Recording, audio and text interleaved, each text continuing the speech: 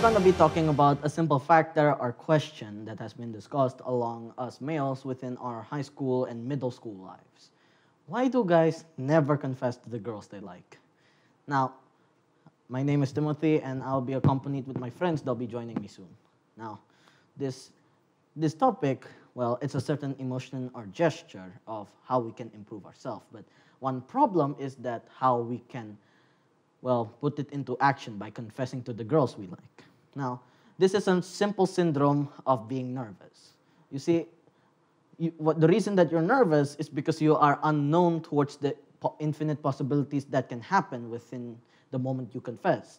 There is either 3 responses. She would say yes, and then you could go on with your life feeling grateful about it.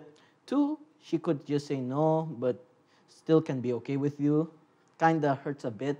Now, what is most painful if she says, I see you as a friend. Now, that hurts the most. Now, since this thing has a possibilities of 3, it can give you a choice. Either you can flee and never confess for any time and never be able to fulfill your emotions, or you can just take action and confess within an immediate take to be sure that she knows. Now, that is all from me. I'll be passing the torch towards my friend Jonathan.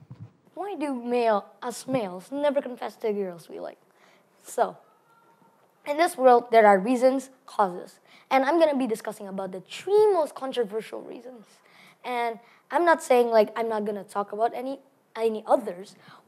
It's just there's thousands of reasons and possibilities that I can't really discuss in the short term. So I'm just going to talk about the 3 most controversial ones. And starting with number 3 is when the said person rejects you. This rejection is just an ordinary rejection. This really, really hurts, and there's a main cause of it.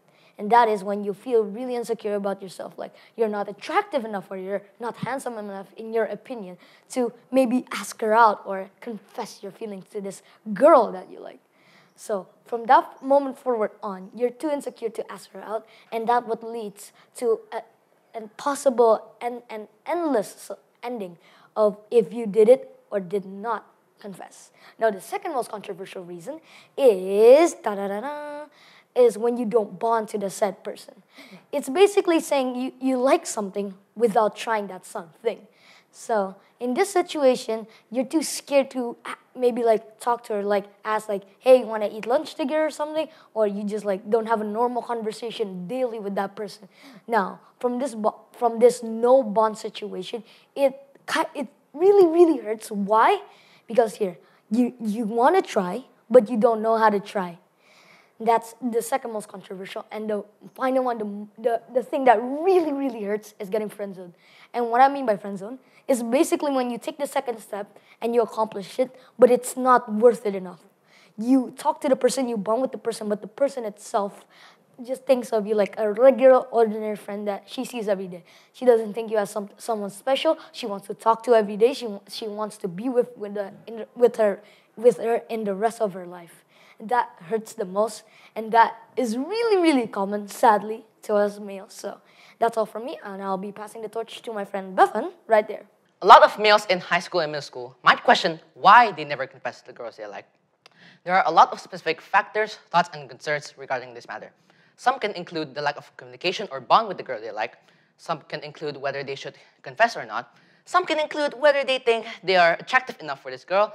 And most importantly, in our opinion, it includes whether the girl will only treat him as a friend. Now, we know that experiencing love in high school and middle school is a very interesting thing. Now, the fact that so many high schoolers and middle schoolers experience this thing at such a young age could just be the fact that it is some sort of trial and error method towards the decision-making of whether they should pursue love at that age or not. Now, we know that love can be complicated. Love can be full of confusions, love can be full of complications, and most importantly, love can be full of patience.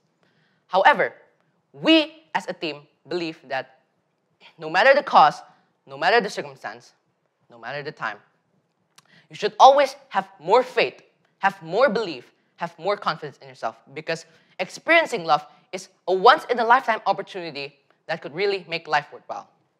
As they say, feeling bad about love even with an unfortunate outcome is better than feeling nothing at all.